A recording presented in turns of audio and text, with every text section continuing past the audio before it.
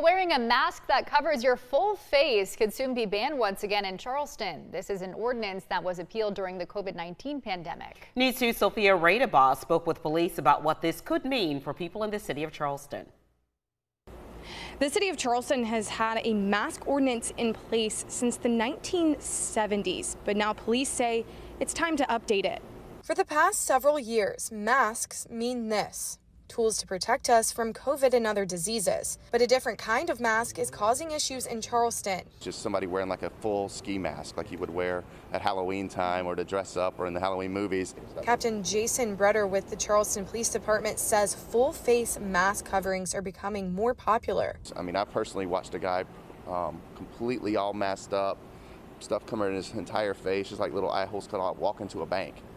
And I wonder if that's about to be a robbery or not, so I waited and see, and everything was fine. An ordinance was passed in the 1970s to ban them in the city of Charleston. The last time it was revised was in 1975.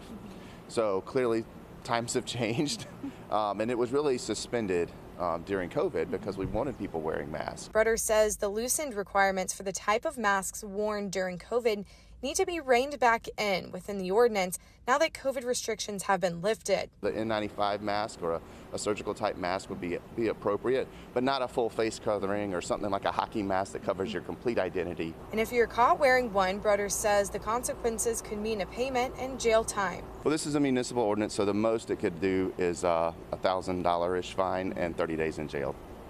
The mask ordinance revisions will be presented to the Public Safety Committee tonight, and then City Council will go through the first reading tomorrow night. In Charleston, Sophia Radabaugh, Count on 2.